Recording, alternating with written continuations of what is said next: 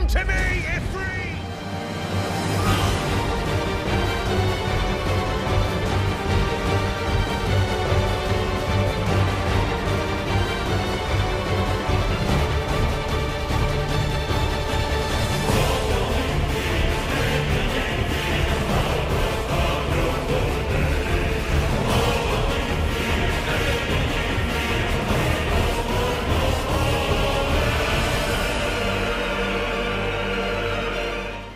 Olá pessoal, tudo bem com vocês? Aqui quem fala é o Dante, você está no canal TheVicious. E hoje, cara, vamos continuar a nossa série de Final Fantasy XVI. Agora aqui estamos em Buckland, uma cidade que vai nos levar até o Sacro Império, que é onde está os últimos fragmentos do cristal máter. Inclusive são dois, né? A gente consegue ver no mapa aqui, ó. A gente consegue ver dois. Eu vejo um aqui e outro mais pra cá, ó. Então, caras, vamos que vamos. Hoje é mais um episódio que a gente vai seguir e completar algumas sidequests que tem aqui à disposição. Já vi que aqui pelo menos tem umas 3. Então, bora. Antes de qualquer coisa, pedindo a você que deixe aquele gostei logo no início do vídeo. Isso é realmente muito importante. Deixa o gostei, comenta aí, hashtag RPG Vida, qualquer comentário que você tenha relacionado a esse jogo. Estamos fazendo 4 séries ao mesmo tempo. Final Fantasy VII Rebirth, Final Fantasy XVI, Rogue Galaxy e Breath of Fire 3. Apoie cada série dessas aí, deixando o seu gostei, que é muito importante. Comente aí, se inscreva, ative o sininho, dessa maneira você não perde nenhum conteúdo novo que eu lanço aqui no canal. Se é novo por aqui, seja muito bem-vindo à comunidade de quem gosta de RPG, para quem curte uma boa história. Se você quer se tornar um membro, assim como essa galera aqui, ó, que ajuda com o passar dos meses, sinta-se à vontade a partir de R$ 2,99. Você já se torna membro, aparece em todos os vídeos que eu lanço aqui. Decide novas lives e séries que virão. Temos esse QR Code aí, que é o Pix do canal, caso você queira fazer alguma doação. E também temos o Valeu demais, que é o coraçãozinho abaixo do vídeo. E atualmente também estamos com uma rifinha aí, valendo um console retrô portátil, que você pode ser o sortudo por R$1, caras. R$1 você já estará participando desse sorteio, que pode inclusive render algum dinheirinho para você também. Então participe, cara. Link aí na descrição do vídeo ou no comentário fixado. Bora, vamos começar por essa aqui. E aí, Andrei, qual é o problema? Manda. I want to know right away. Bad news. Good, actually. Something worth celebrating for a change. Only trouble is, the serving girl's still new to the job, so I can't leave her while I go and invite those I'd like to celebrate with. What exactly are you celebrating, if you don't mind me asking? I've come by a particularly fine bottle of red. A Gotan 66, no less. Gotan Rouge is the only good thing to have ever come out of the Empire, and most wouldn't part with a 66 if you held a knife to their throats. So I've heard. Oh, so you know of it then? Clearly you're a gentleman of taste. A gentleman who might sympathize with my predicament, perhaps? Would you pass the good news to a few friends of mine? I'll give you a little something for your time, of course. Parece simples. Sounds simple enough. So you'll do it? Marvelous. Thank you. You won't need to go far. All 3 of them should be right here in the market. There's Aldrich the porter, Milan the butcher, and Bolek, a guard over at the north gate. 3 of the finest fellows in Buckland, if you ask me. Tell them to come to the tavern when they finish for the day. Stop by again when you let them know, and I'll give you your little something. I'll be right back. Caras, Final Fantasy XVI poderia aprender uma coisa ou duas sobre sidequests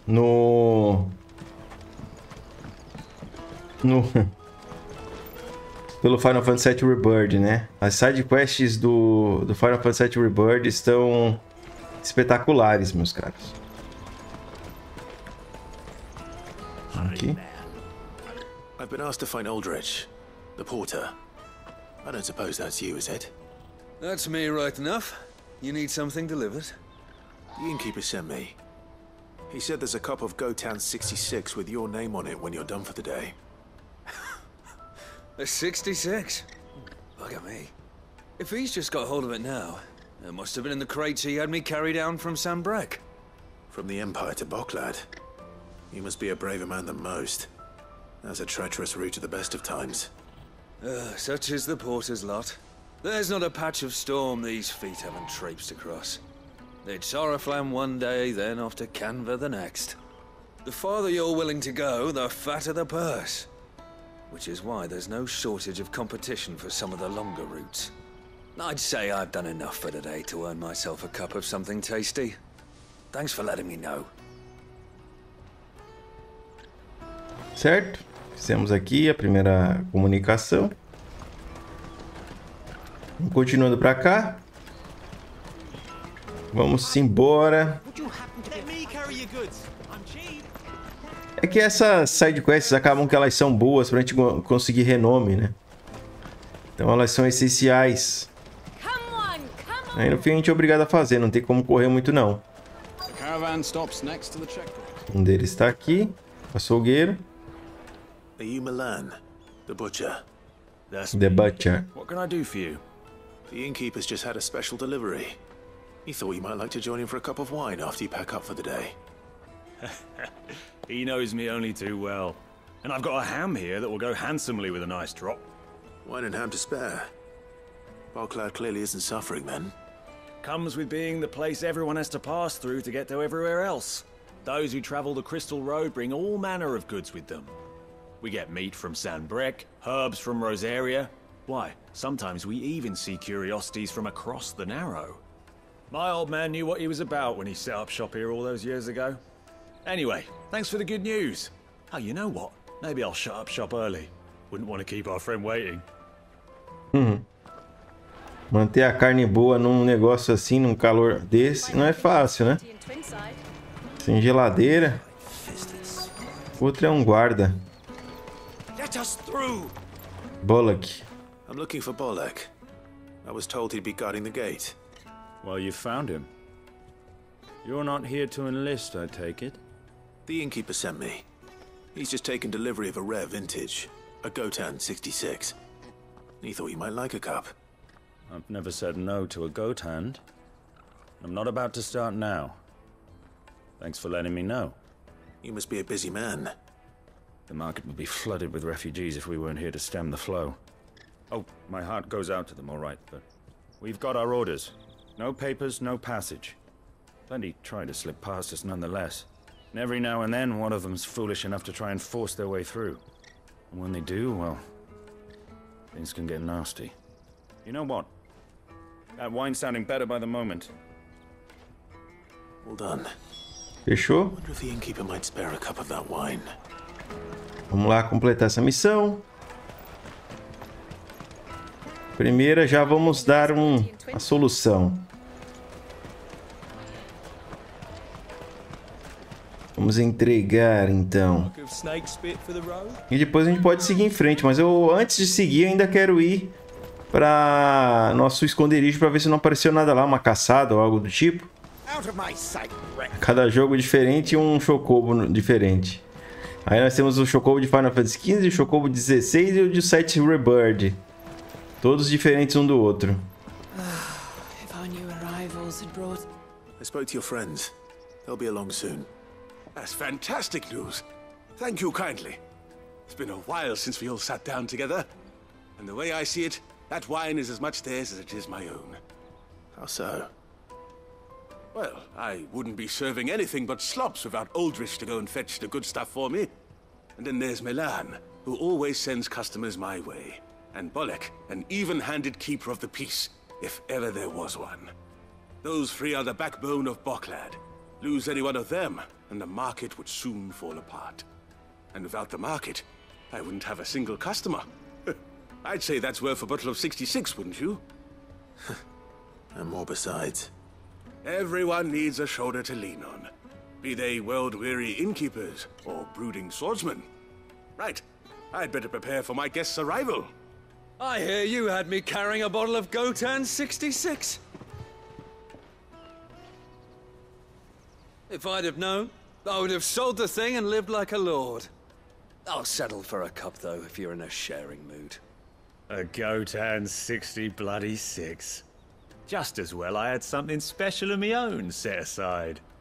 A bottle between the four of us might not be enough to drown our sorrows, but it can't hurt. Here they are, the three pillars of Barclad. Sit yourselves down, gentlemen. The woes of the world may be monstrous in many, but there's nothing like a few good friends to keep the misery at bay. Never a truer word spoken.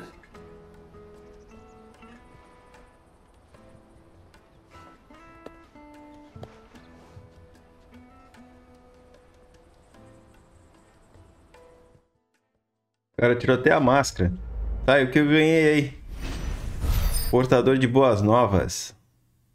Missãozinha mequetrefe, hein? Sangue preto e belicita. Square. A gente faz porque tem que fazer, mas que são as missãozinhas mequetrefe, elas são. Something I can help you with? Pergunte sobre Heloise, pergunte sobre o mercado de Bokled, pergunte sobre as crianças. Don't worry about Honza. Não se preocupe com Honza e os outros, nós vamos mantê-los a salvo. Mas haverá outros pequenos abandonados nos portões, talvez eles também recorram ao crime envolvidos pelo desespero de sobreviver. Especialmente se os lanças-pedras ou algum outro elemento mal intencionado decide que eles não têm escolha. Cabe a nós, que nos importamos, garantir que isso não aconteça. Pergunta sobre os mercados. Como assim? Como aqui é uma cidade de fronteira, muitos comerciantes a caminho do domínio cristalino fazem uma parada para resolver pendências na República. E o povo local ajuda com prazer, enchendo suas carroças com especialidades da região antes deles saírem, esvaziando os bolsos deles no processo. Mas se um visitante não tiver sua própria carroça, ora, aí transportadores como nós cuidam de fornecer uma. Ou pelo menos era assim. Ultimamente a maioria dos que passam por aqui vão ao domínio em busca de refúgio em vez de lucro. Quem pode criticar? Afinal, certas coisas são mais importantes que o comércio. Pergunte sobre Heloise. Ora, eu sou o que você está vendo, proprietária das caravanas Carmin, a empresa de transporte mais conhecida e respeitada de Bokled. Existem opções menos caras, sim, mas os clientes nos escolhem por 2 motivos. Somos confiáveis e não fazemos perguntas. Nossas carroças estão prontas para carregar qualquer coisa que você queira transportar discretamente. Sejam pertences, que você prefira que ninguém saiba, ou até pessoas. Pode ser uma empreitada de risco, mas o que faturamos com o primeiro tipo de transporte a gente investe para melhorar nossa capacidade de fazer o segundo. Você poderia até nos considerar concorrentes do infame Cid, ou fora da lei, se ele e eu não tivéssemos chegado a um acordo. Saia. Always a pleasure. Always a pleasure. Vamos ver o que esse carinha aqui tem de missão pra nós. Pardon me, but would you have that well-notched steel and impressive physique? I have need of a sword for hire, and yours looks to be a weapon well worth the coin. Might you be convinced to offer me the use of those formidable arms? How exactly do you intend to use them? Well, being something of a scholar of Zemeckis history, I wish to investigate the ruins near the city, and I require a rugged companion, lest I find myself waylaid by ne'er-do-wells or the beasts sent to roam the area. Aquele lugar a gente já teve antes. You will not only earn yourself material wealth, but partake of the true treasure that awaits us there. The rich and storied history of Zemeckis. Well, were you ever party to a finer proposition? Oferecer a ele o uso de seus braços formidáveis, já que estou aqui. My arms are yours. Wonderful. Then come. We must away. But where are we going? Along the old Zemeckis road, and from there, onward to discovery. Quickly! There is not a moment to lose. Wait. Good luck with your ne'er-do-wells. 30 de renome ali, hein? Isso aí a gente... I'd better make sure he doesn't get himself killed. Aí é aquele lugar perto da cidade. Depois eu pego essa missão dela aí. That's that then. Olha o tamanho desse chocobo, né, cara? There are no crystals here. We have to keep going.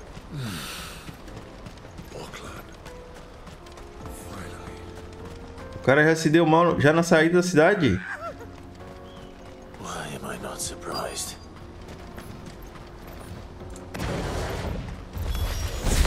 You'll hand over your coin. Good for you.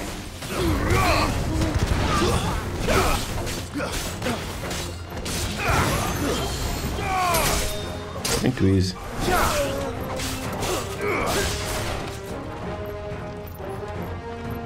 Vai bater? Bora, voar.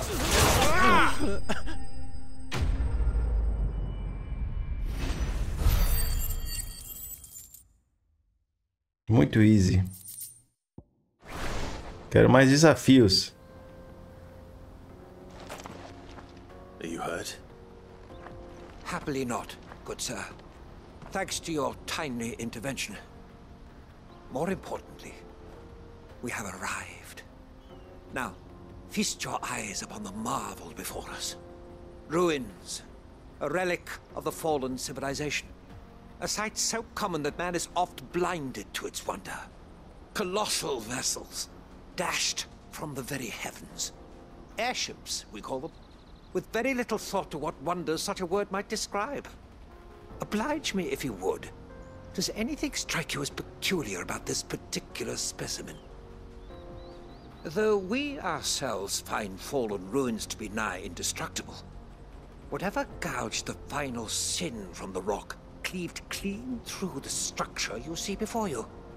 A tantalizing mystery, no doubt, but merely one of countless enigmas in which Zemeckien history is steeped. Come, good sir. Our expedition continues, and we still have much to learn. Era pra terminado já. He's passionate. I'll give him that. Good girl. Run like the wind. Run like the wind. Eu imaginei que teria alguma coisa, mas ele está indo pro outro lado ali. O chocobinho aqui é bem maior, né? Alright. Não iria lutar com vocês não, só quero o item aqui, ó. E a pessoa, eu não achei nem o cactuar, né? Tá indo pra lá, vamos ver o que tem ali.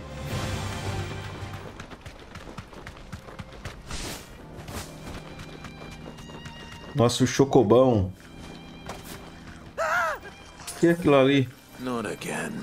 Pode ser. Alright then. Agitador Goblin.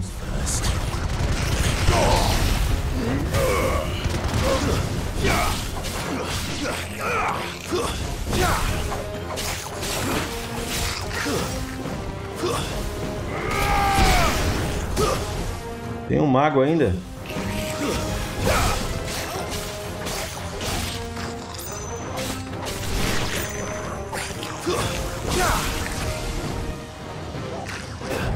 Errou. Ah, seu folgado.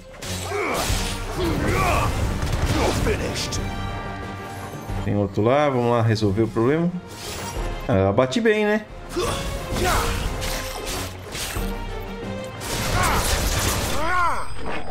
Mais uma vez, eliminado. Reprovado. Quase passando nível, hein?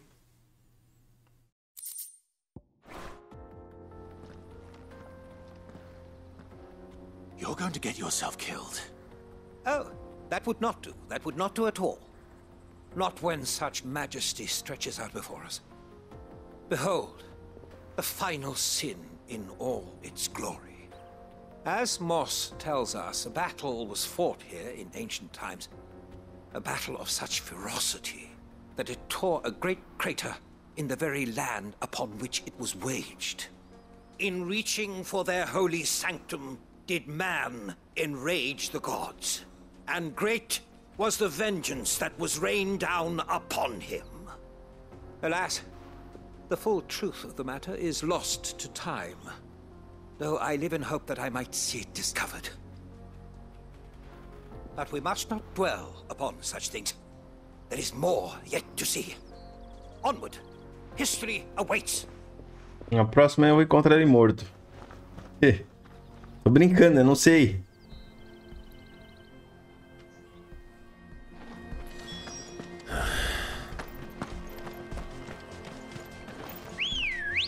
Cadê meu chocobinho? Ready, go? Bora. Vou ter que voltar pra aqui.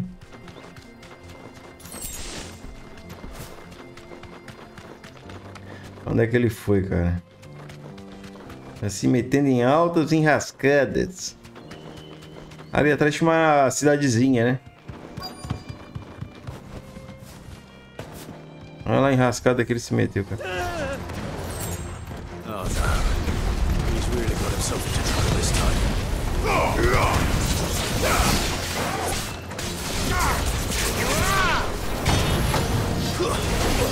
Nossa, essa.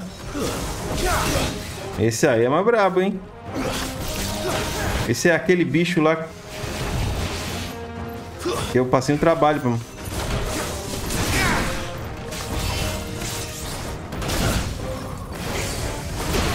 Caramba!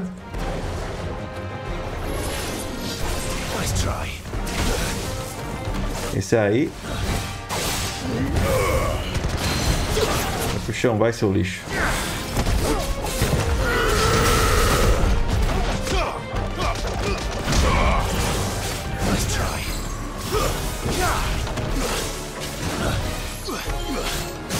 Cai logo.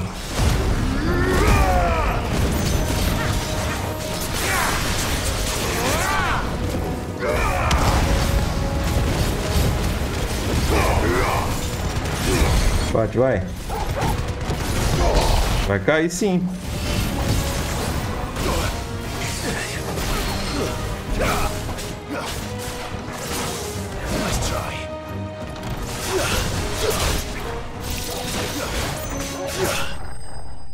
Tome. Um bicho desse difícil ainda dá pouca experiência ainda.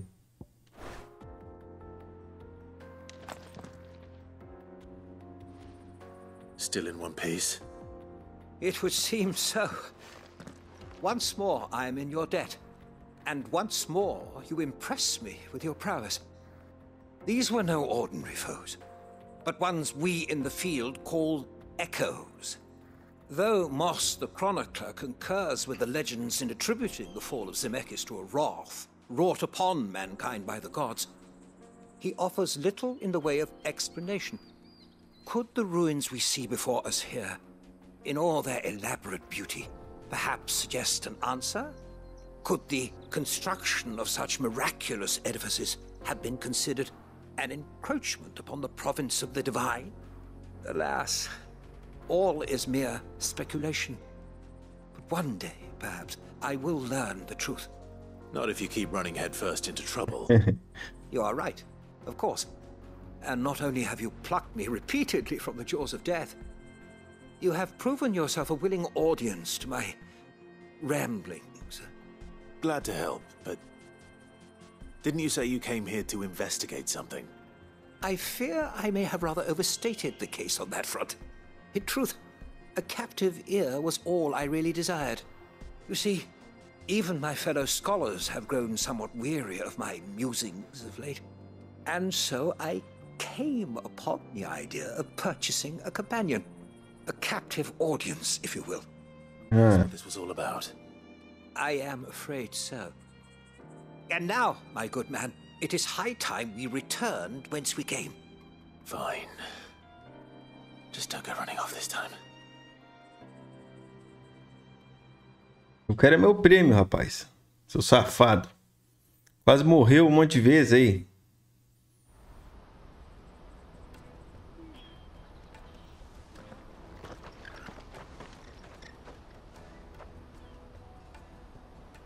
And so ends a delightful day. Here, your reward for humoring my selfish whims, plus a little extra for the trouble I have put you to. Missão concluída. O que eu ganhei aí? Experiência, 900 experiência, até que foi bom. 280 pontos, subir nível. Nível 38. Tá bom. O alento da terra, cataclismo. Diminui o tempo de recarga do cataclismo em 3.5. Até que foi interessante esse item, hein? Truly, knowledge is a gift all the greater when shared. Thank you once again. Já novamente, é. E ali agora tem a última missão aqui da região. E aí, cara? Theodore. Se minha irmã é o rosto sorridente das caravanas Carminha, eu sou a carranca. Ela me traz os clientes e eu espanto quem quer se aproveitar deles. E eu não ia querer que fosse de outro jeito. Heloise sempre teve talento para os negócios. Eu prefiro trabalhar com as mãos, ou melhor, com os punhos. Eu não ia querer que fosse de outro jeito. Heloise sempre teve talento para os negócios. Eu prefiro trabalhar com as mãos, ou melhor, com os punhos. Tem bastante bandido e fera para me deixar ocupado. Melhor assim, as caravanas Carmim têm uma reputação a preservar. Eu preciso manter minha habilidade afiada. Metade das carroças que passam por Boklad hoje em dia está cheia de gente fugindo do domínio. Metade dessas não passa do portão. Um dos lamentos delas logo se mistura a todos os outros. Deixa a gente passar, a gente não tem como viver sem magia. Vão dar cristais novos pra gente nas orlas gêmeas. Idiotas, todos eles. Se eles amam magia tanto assim, deviam ter tentado nascer como portadores. Pergunta sobre o lanças-pedras. Criminosos covardes que oprimiam os desesperados e carentes para fazer suas vontades. E é só para que não sujassem suas próprias mãos. Não admira que eu tenha demorado para achá-los. Se não fosse por você e a Jill, talvez eu jamais os tivesse encontrado. Que dirá feito eles pagarem. Então obrigado, eu ofereceria uma parte dos espólios se tudo já não pertencesse a outras pessoas. Saia. Vamos pegar essa última missão aqui, vamos ver o que se trata. I see you've been of some assistance to Eloise. Perhaps you can extend me the same kindness? Perhaps. What would I be doing? Finding someone. You see, I've been having trouble with thieves, and despite the many pains I've taken, I can't stop them from rummaging through my packs. I was griping about my lot to a friend of mine a few days back, and he offered to track the culprits down. Mas finalmente a gente vai lá, hein? Caramba. And a good one at that. But he's been gone days, and I'm beginning to fear the worst. Vamos lá. Eu acho que é aquela parte que eu tive, hein? Finalmente, deve ser. Coisinha boa isso aqui, hein? Nesse café patrocina nós. Made him grey long before his time. I just pray he hasn't been killed over a few sacks of grain. I can't imagine there are too many grey-haired sellswords around. Hopefully someone will have seen him. Aí, vambora. Eu acho que vai ser na... Cara, não pode ser tão... na cara de novo, né? Daddy, I'm hungry. Refugiada. What do you want? I've no coin on me. Just information. Has a sellsword passed through here? Grey hair. Now you mention it. There was a young man with salt in his mane sneaking around out there a while back. Which way did he go? How am I supposed to know? Bug it off down the road, I expect. Now why don't you do the same and leave me be? Eita, grosseira, hein? Cavala.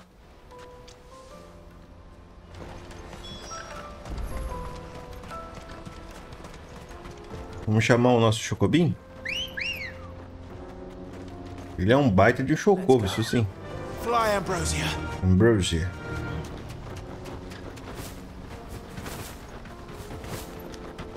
A hora que ela pula pra caramba. É um baita de um Chocobo.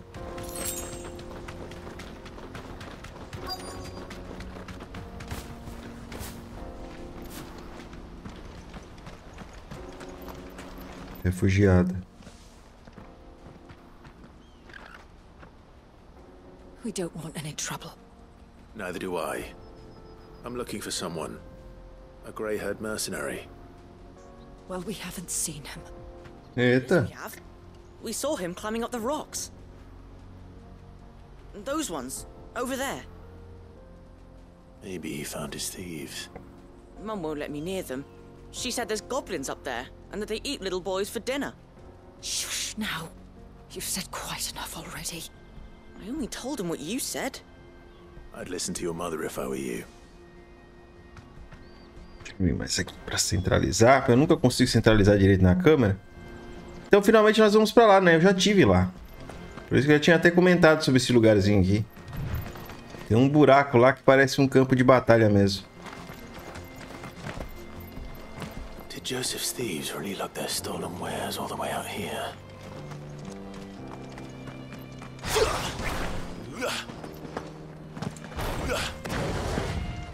Vamos lá.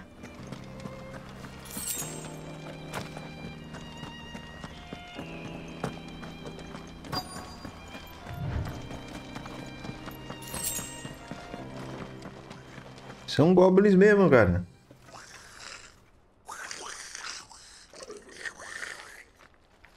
I think we found our thieves. They don't look happy to see me. Príncipe Goblin. É forte, hein?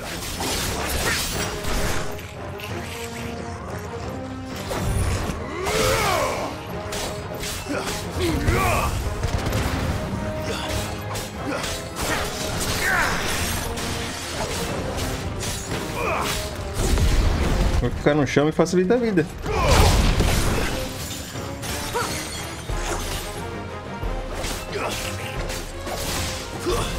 Nice try.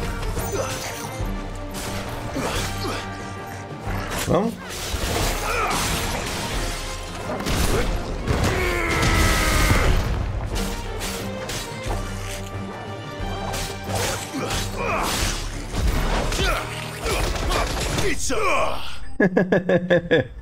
Ah, fala sério.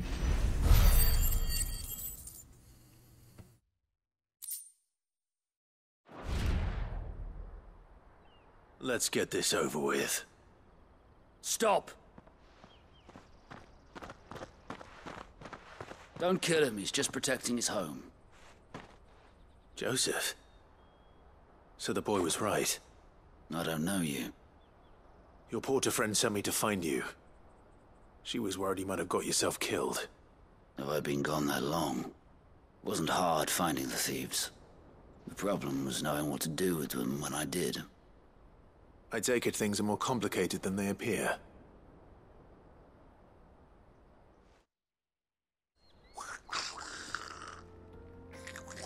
I'd all but ruled out bandits before I even left the market. You know why that is? Because our thieves had no interest in gold or gems, or anything they couldn't eat for that matter. Add to that the rumors of goblins in the area, and the mystery practically solved itself. I soon found their cozy little homestead and all the missing food. I launched myself at them, full of righteous fury, but their leader was the only one who moved to meet me. The others, they huddled around that food, ready to die protecting it. They stole because it was that or starvation. I've been there myself, back when times were hard. So you spared them?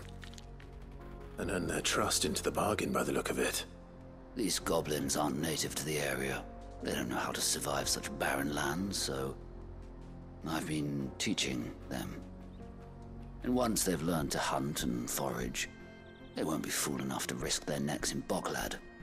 I'm impressed. I didn't know goblins could be reasoned with. Do me a favor. Let the porter know I'm safe. I'll head back to the market once my work here is done. Oh, and don't mention the goblins. I don't want people coming here brandishing pitchforks. Not now this lot have sworn off thieving. Your secret's safe with me. I appreciate it. Thank you.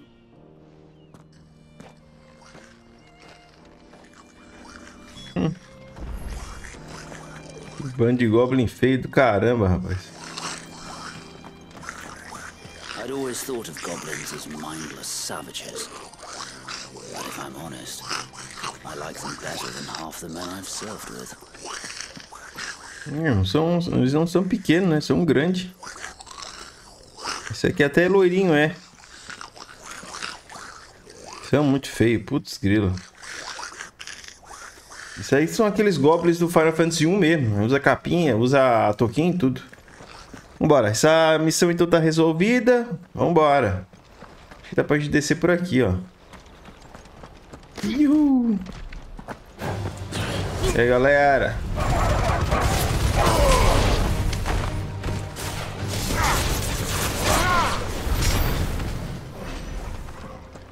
Nossa, eu esperei isso pra caramba esses cachorrinhos, hein? Ambrosia, bora. Good girl. Good girl. Ele falou good girl mesmo? Ou ela é um... Ambrosia é menine? É menina? É bedida, bedida, bedida. Tanto faz também. Se que ela é linda, é branquinha.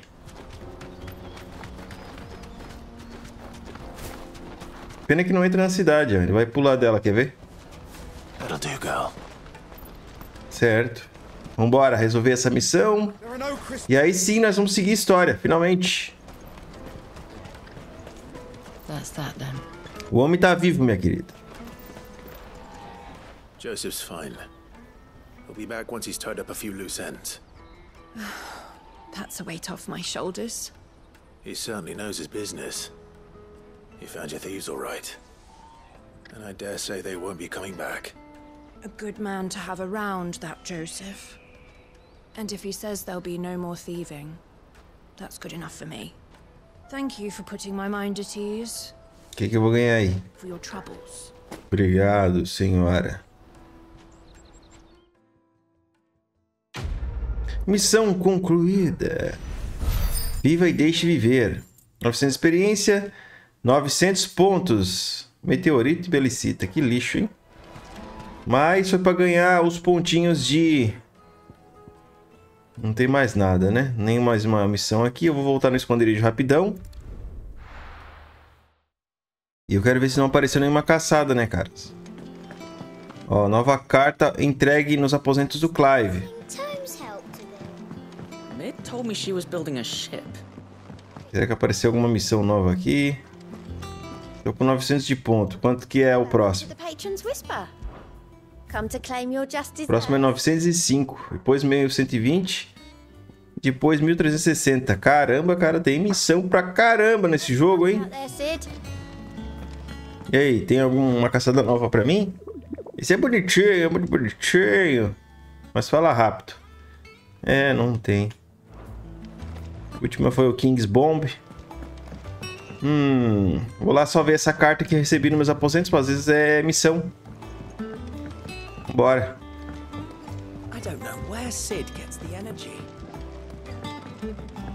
Vamos ver se a gente avança agora a história. Preciso avançar a história, cara.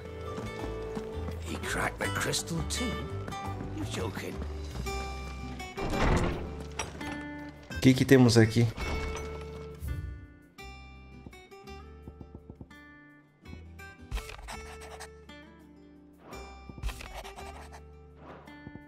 Essa aqui que é nova. Saudações das caravanas Carmim.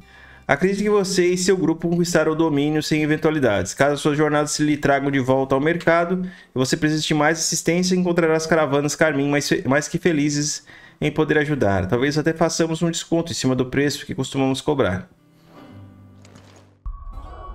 É isso aí. Vamos seguir pra cá e vamos seguir a história, cara. Guts tá só nos esperando pra gente continuar. Agora é história, vambora.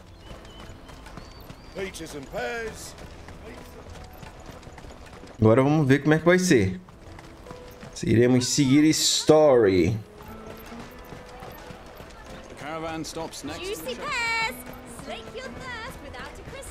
Bora, grandão. Here you are, good. Good. Lose it again. Me pass! You found it! Oh, thank you so much. Nan would have killed me if I'd come back without it. I'll have to say thanks to Elle and Theo, too. So should you, Honza. You and your friends don't have to steal anymore. If anyone threatens you again, you know who to turn to. We do. And we already have. Miss Elle's given us a job shifting the chocobo shit out the stables. It's hard work, and the pay isn't half what we got from the Stones. But if we stick at it, we'll keep ourselves fit. You stick at it, then.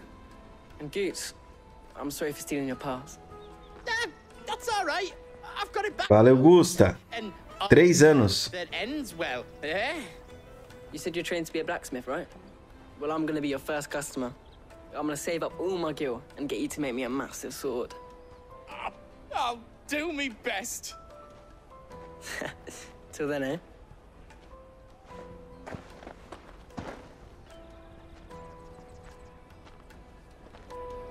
Guts só tem tamanho mesmo.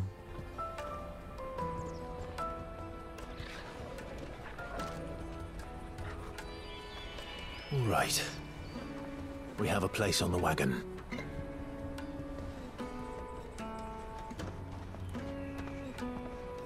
Remember, Goots, we're mercenaries. You hired us to protect you. Mercenaries. And you remember the plan? You're to ride all the way to Twinside. Jill and I will go with you as far as the outskirts, then find our own way in. I'll buy that stuff I need. Right. And we'll scout out the Imperial's defenses. There's a square with a big bell tower right in the middle of town. If you get lost, or out goes wrong, we can meet up there. Right. Let's go. Bora. O Torgalzinho é grande, né, cara? Torgalzinho perto do Red 13 é um monstro.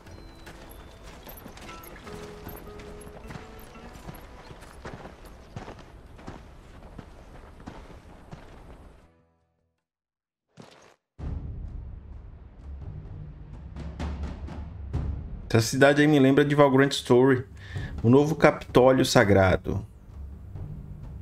I see. And you're quite certain your father has no knowledge of Ultima? I am. I have no difficulty believing a sinister force has come to exert an influence on Sambreque. But be that as it may, it is yet to claim my father. For better or worse, his radiance speaks his own mind. Then the fiend works from the shadows. I confess, when first you told me of this fiend, I had my doubts, and more than a few at that. A beast that labors to plunge Valisthea into turmoil, all in pursuit of your brother.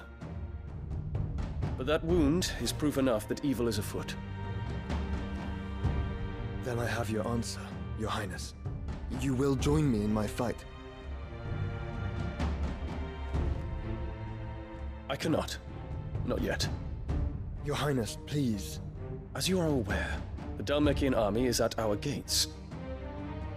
They have lost their mother crystal, and with it all hope of a negotiated withdrawal. It is but a matter of time before they invade. If Bahamut is not here to meet them, my people will be slaughtered. Though not by Hugo Kupka, thanks to Ultima's machinations. I know the fate of your people weighs heavy on your conscience, but if we do not put an end to Ultima's plans, they shall face a far darker fate. The chaos he would wreak would sweep all of Valisthea into the abyss. The lives of every man, woman, and child in the Twins are at stake. I believe what you say, Phoenix. But I have duties of my own, and I must discharge them. Come what may.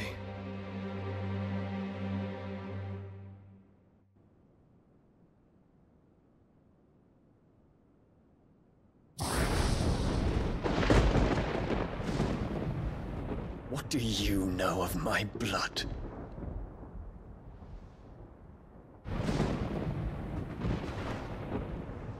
I know that it is wholly unworthy of the highest offices of state, which rightly belong to those of purer breeding.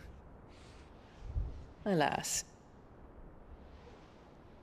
Your bloodline runs through the Oriflamme gutter, from a whore who weighed her child's worth in gil. Have you threatened my father? Of course not.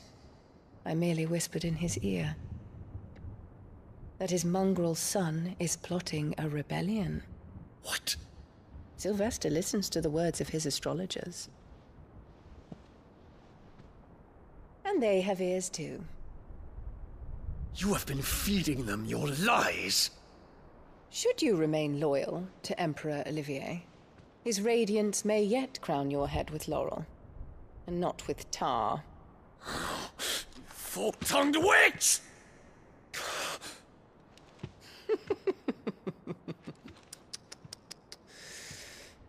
In consideration of your long years of service to the Empire, I shall forgive this uncharacteristic rudeness. Now hurry and make ready, Your Imperial Highness. Emperor Olivier expects much of you, Dion. Or should I say, of Bahamut. May your fire reduce his enemies to ash. Till all of Valisthea bows to its rightful ruler. É teu tá guardado, sua bruxa. Vai rindo.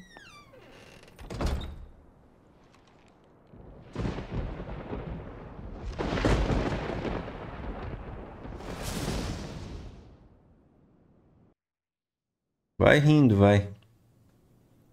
There is another darkness that has taken hold of Sambreque. And until its grip is released, the flames of war shall spread ever wider, just as Ultima wishes. Forgive me. My family has caused you much grief. You are not her keeper, Phoenix. This is a matter for the Imperial household now, and as a member of that household, it falls to me to resolve it. Verdade, né? Ela é a mãe do Fênix. Done. What strength I have shall be yours.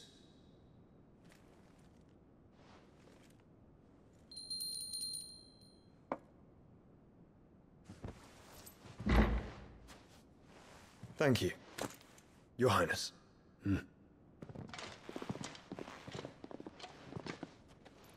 Let us take to the skies together and bring a new dawn to Valisthea. I should like nothing more.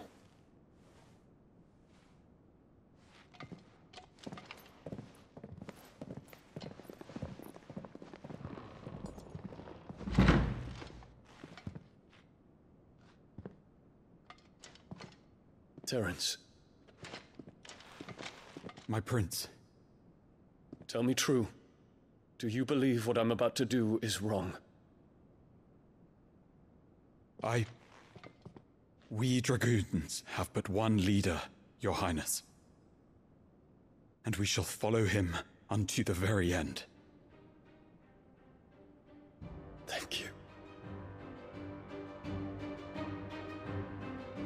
And this is my decree. For their crimes against the crown, the traitorous Annabella and her usurping son shall be put to death, and the Empire restored. Caramba, pesado, hein?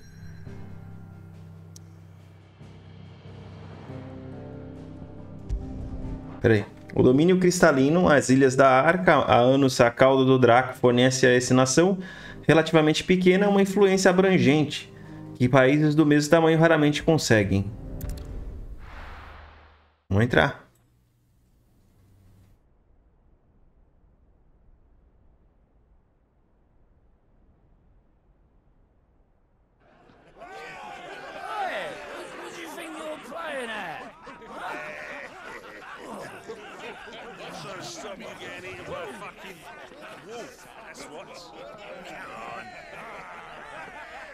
Já conseguiram entrar. One would never guess that these people stood on the brink of war. And they're afraid. They turn to drink to forget their fears. Anything you want to forget?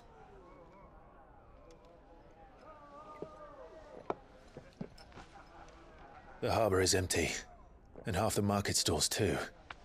The city may seem peaceful on the surface, but it's balanced on a knife edge.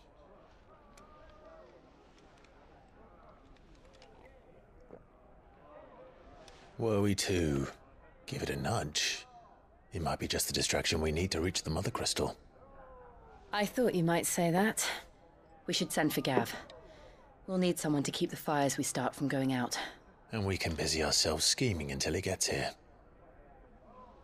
I'll send a Stolas then.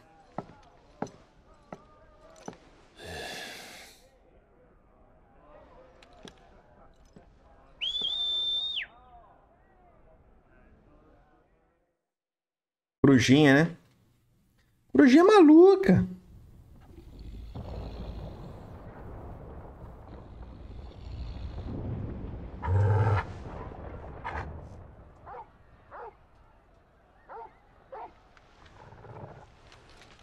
What is it, boy?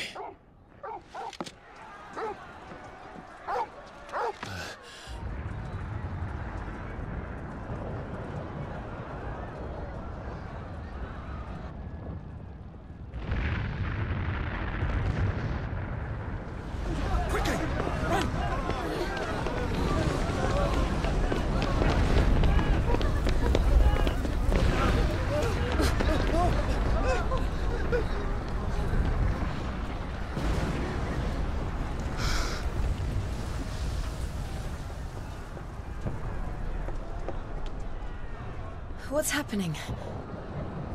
I don't know. Torgal. Caramba, o Torgal pulou lá de baixo pro primeiro andar, cara.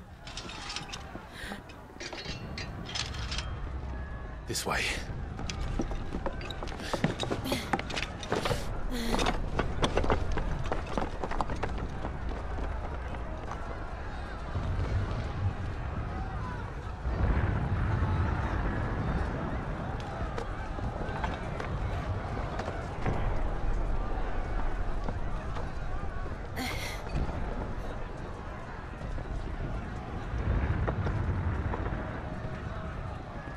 Beleza. Vamos que vamos. Fogo no céu. The city's on fire. I'm sure Boots is fine. He'll be making for the square. The one with the bell tower. In the middle of town, right? Vamos olhar tudo, meus caros. Obrigado pela presença de vocês, meus amigos, até agora. Aqueles que têm acompanhado essa série, meu muito obrigado. Slain on sight. Spare the citizenry. His Highness's orders were clear. Those were Imperial Dragoons. Dragoons. Eles estão indo contra o rei e tudo, cara.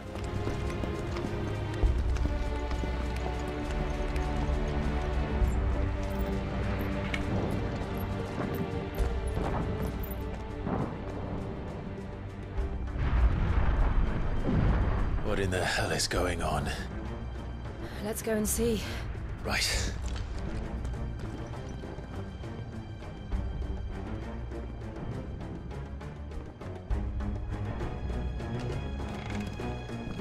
But first we find Goots.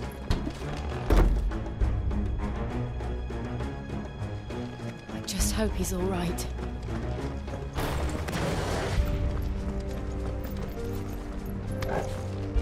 Cavaleiro Dragão. Do we have to?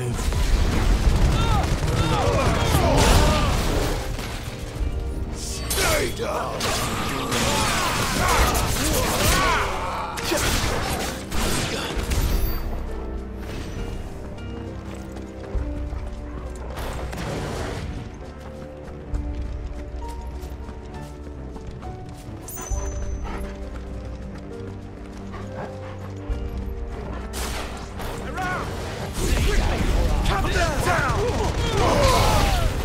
Nossa.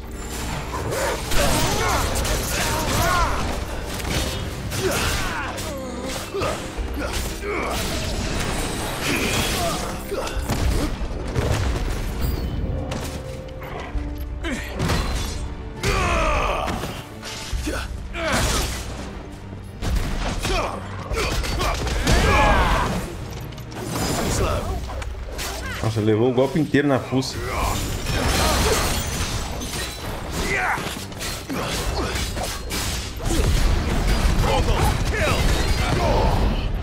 Bora. Não é de nada.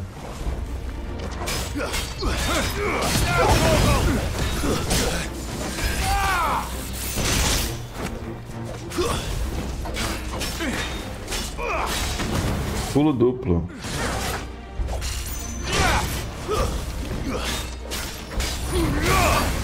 Coitado, já tá até...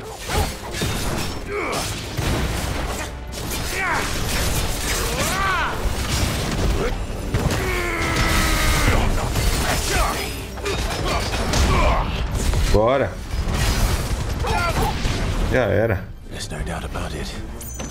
They're dragoons. What is this then? A civil war? Uma guerra civil? É, como eu completei muita missão também, nossos personagens estão um pouco mais evoluídos, às vezes, do que o jogo está preparado, né?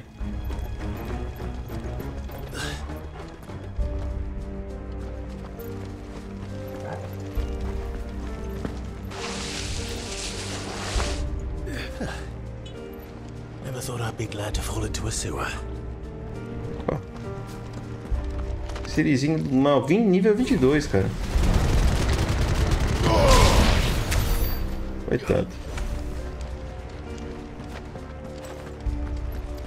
Final Fantasy XVI também é um jogo muito bom, caras. Olha. Olha os caras aí. Tem uns lixos.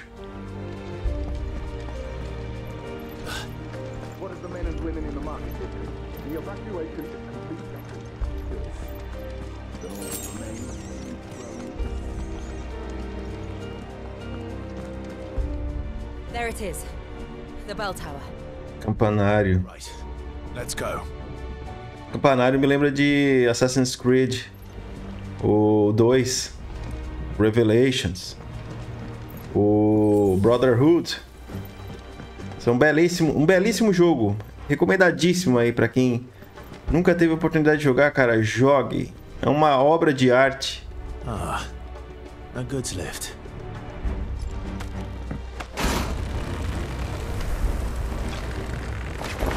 Eita. Como é que o Torgal vai subir aqui?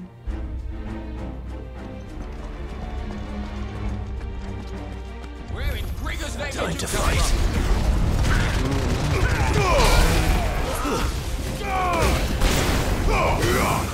It's over.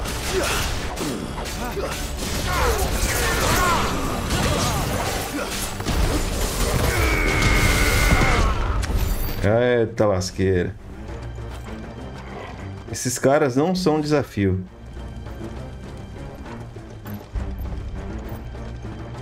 O Clive tá muito forte, cara. Aí a gente pode usar a habilidade o quanto quiser, daí fica muito fácil. Bora voar.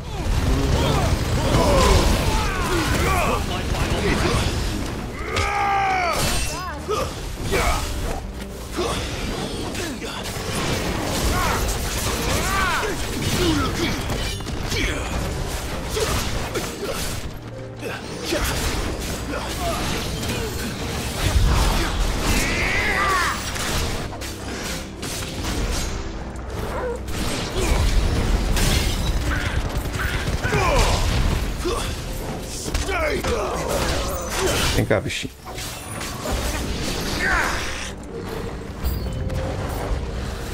Olha esse bicho aí, rapaz.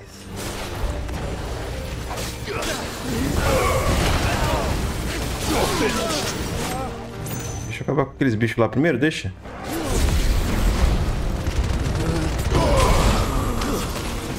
Já vou aí resolver o problema contigo. Agora é tu.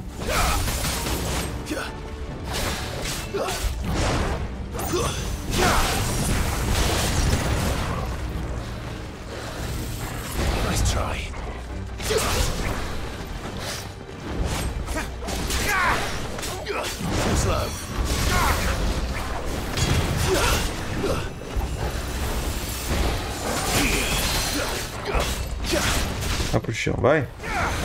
Agora leva esse socão na boca. Caiu, não tem como, né?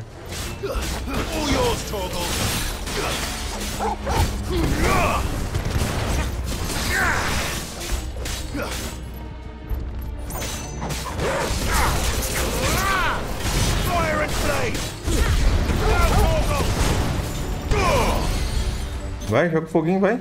Vamos.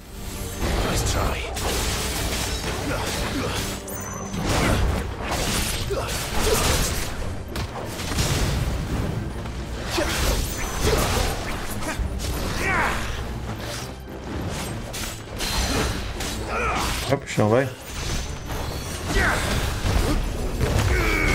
Eu adoro esse golpe do... Cara, tem que falar, né? O golpe... É muito bom a combinação dos dois aqui, ó. Do Titan e da Garuda. São muito bons. Eu não gostei muito do Ramu, cara, mas... Dizem vocês que é uma das combinações mais poderosas que tem. Então, é que o Ramu é mágico, né? Ele é longa distância, etc e tal. Eu não cheguei a evoluir ele tanto. Mas vamos testar futuramente, tá? Não se preocupe, eu não vou ficar só nesses dois aqui, não. Tem que ter variação, né? Eu sei disso. Tô ligado, meus caras. Tô ligado. Não vou deixá-los Quando aparece algum desafio, a gente já fica mais contente, né? Aí, vamos lá.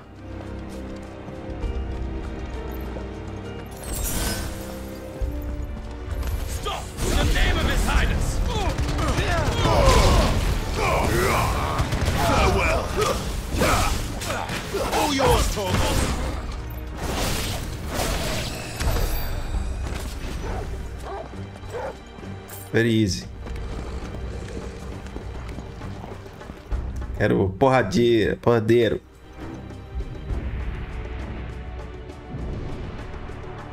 Hold on, kids. We're coming.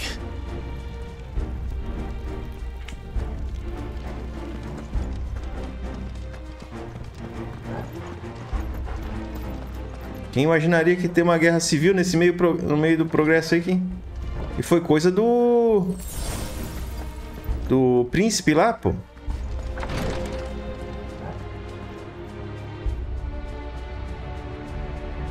Jura que só tem um mago lá.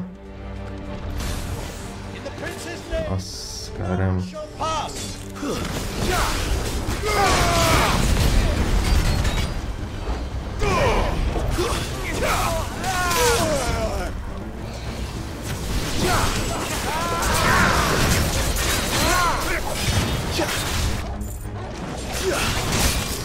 Não, deixa de ser chatão, ó.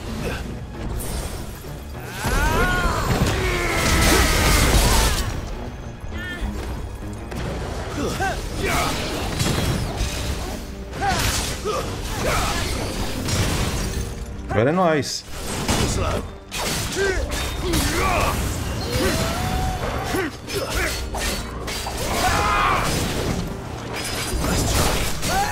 Tá lascado, meu cara.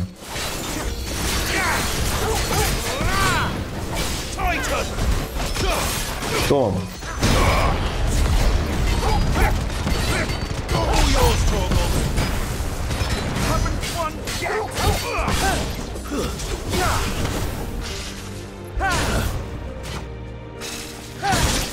Ah, me pegou, não. Pega.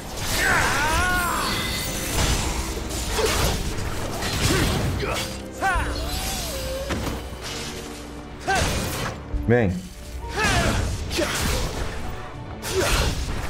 Vamos. Vai pro chão, lixo. Tome. Eu adoro esse golpe.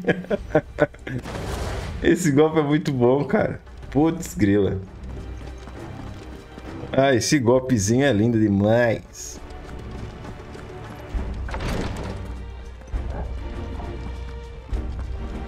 A música também tá como? Tá teniendo. Estão andando pelas muralhas já.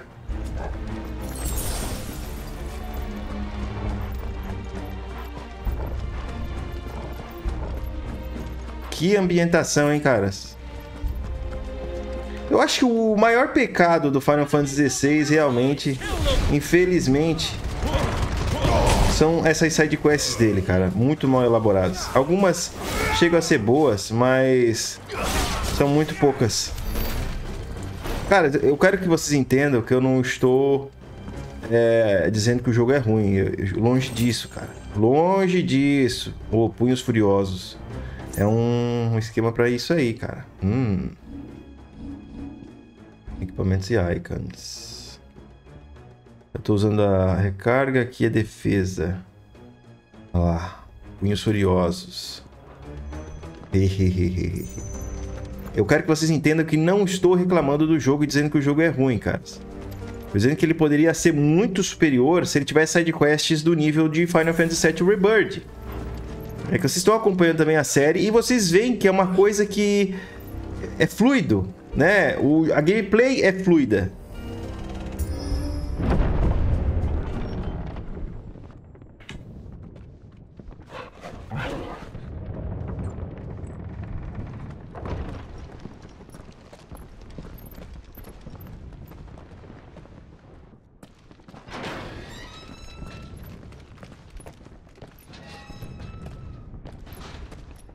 Aqui é um campo de batalha, cara. Can you see him anywhere?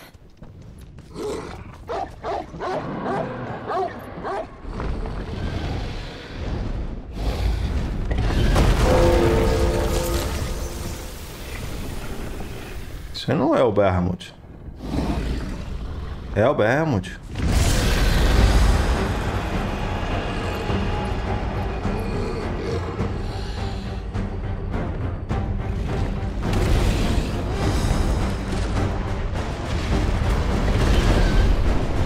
Coisa linda, né? It must be one of the Dragoon's pets. Manda. Bate.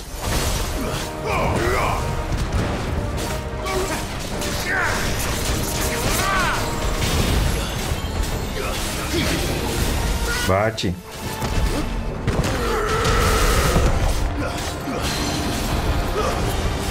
Cai.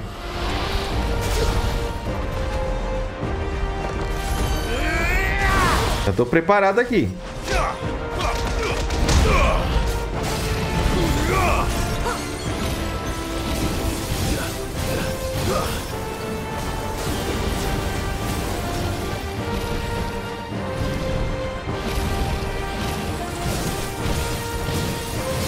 Pegando.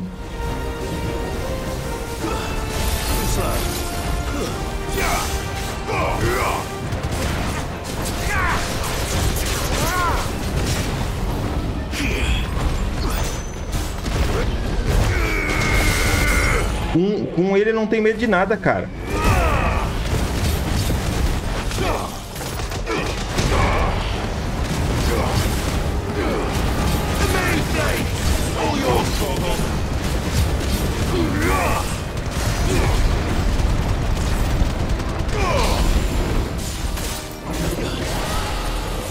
I think it has something in store for us. Get ready to move.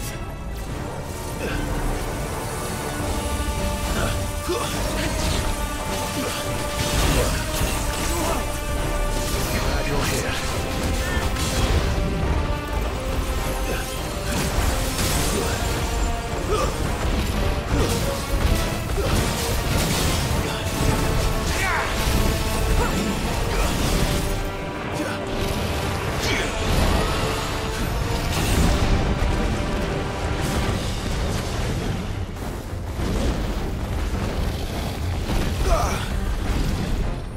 Cara, esse bicho é cheio dos tirinhos, hein?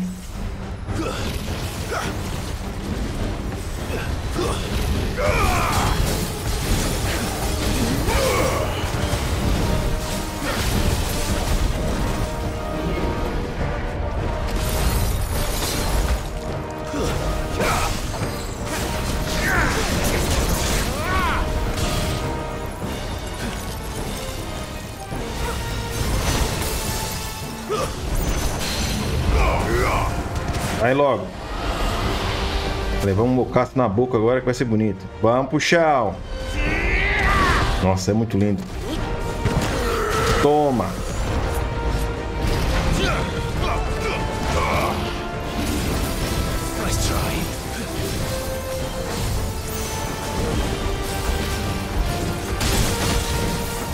O bicho usa muito...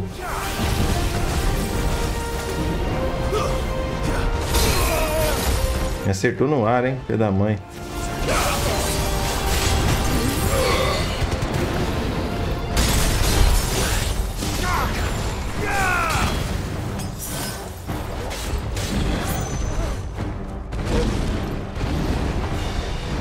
Tem que bater.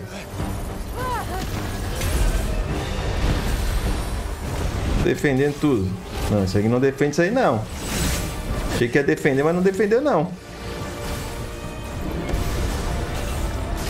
Faz.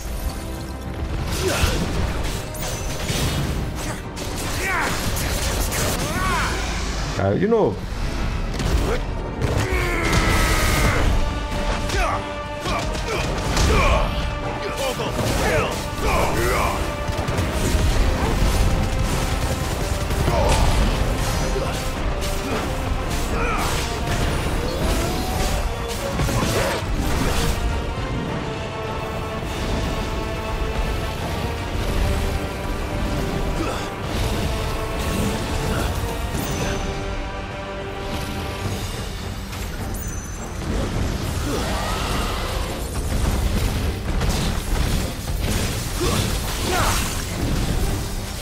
curar. Acho que o bicho tá pineando.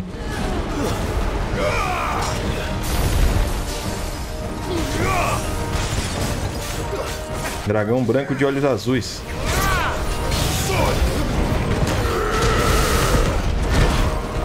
Vai levar o Mucaço. Cai logo. Você derrotou o dragão branco.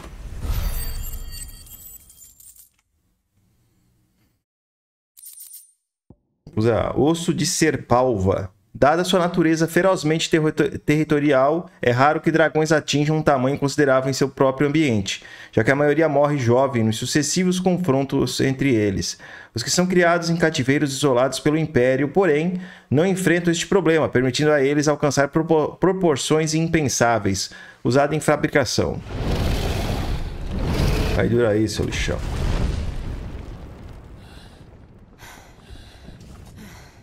Olha lá o Guts, lá atrás do portão. Over here, Clive! Are you alright? Goats, there you are. I didn't know there'd be a dragon. All right, let's get out of here. Oh! What now? Is that Mother Crystal's heart? What the hell is it doing up there?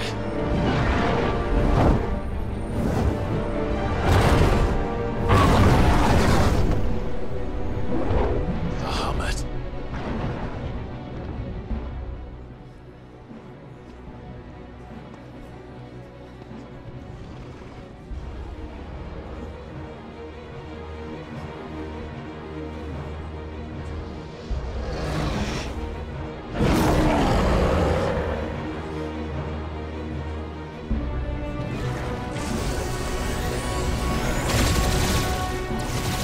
Bahamut parece estar doidão, cara.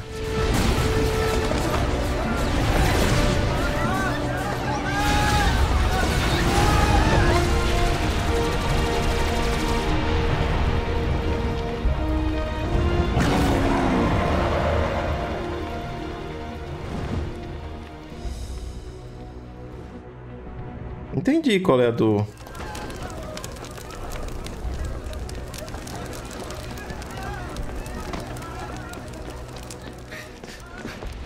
Your Highness, don't do this. We must leave. Now, Your Grace. I beg of you. This is not what he wanted. Something's happened. Forgive me, Yoda, but I must put a stop to this. Your Grace! Ele se transformou em Fênix.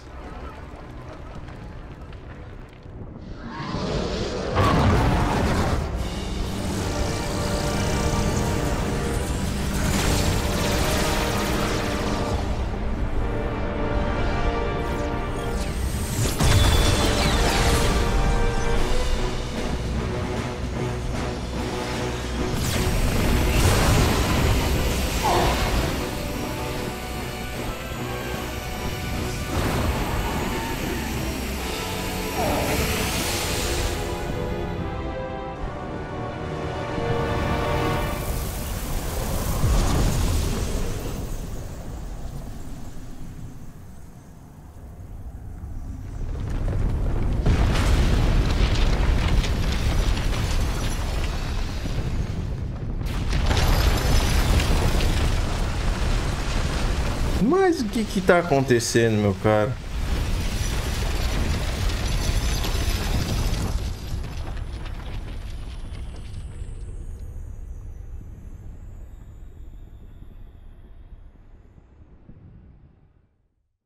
Essa cena do Bahamut me lembra Final Fantasy IX também.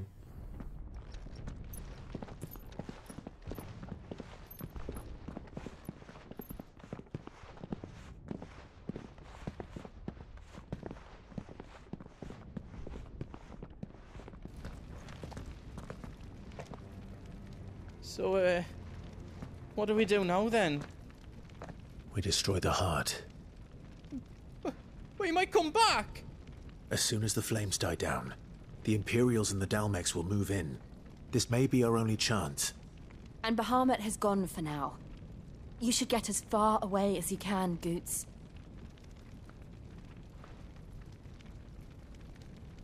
What? And leave you lot in the lurch? I can't do that. If you're staying, then so am I. I packed everything up before I made a run for it, so if there's out you need, just ask. But I won't be giving it away for free. Nan'd never forgive us if I did. Thank you, Goots. Vai servir como uma lojinha. Caramba, cara, mas que parte doida. Por que que o Bahamut tá louco, cara? Just let me get me stuff out. Forja. Osso de serpalva. Espada de diamante. Did I do it right?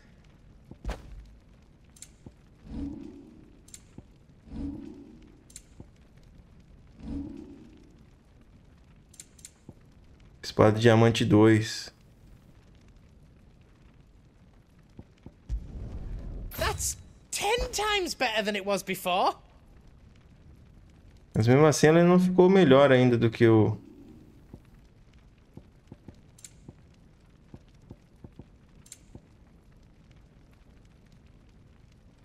mesmo assim ainda não são melhores do que eu tenho. You don't want me to make yours out else? Espada de diamante.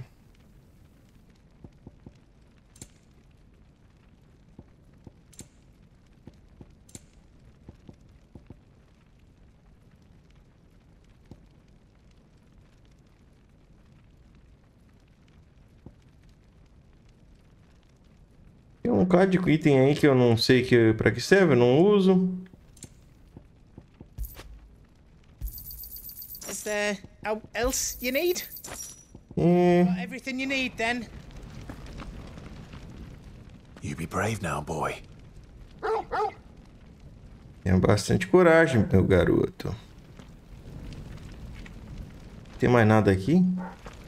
Cara, aqui parece um ponto bom pra gente dar uma parada, né? Então assim, cara, já estamos com 1h20 de gravação. A gente vai parando por aqui. No próximo episódio a gente continua exatamente de onde a gente parou. Provavelmente um pouco menos de tempo aí, deve ter 1h15.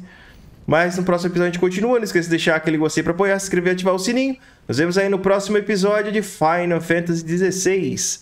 Valeu, caras. Até o próximo vídeo.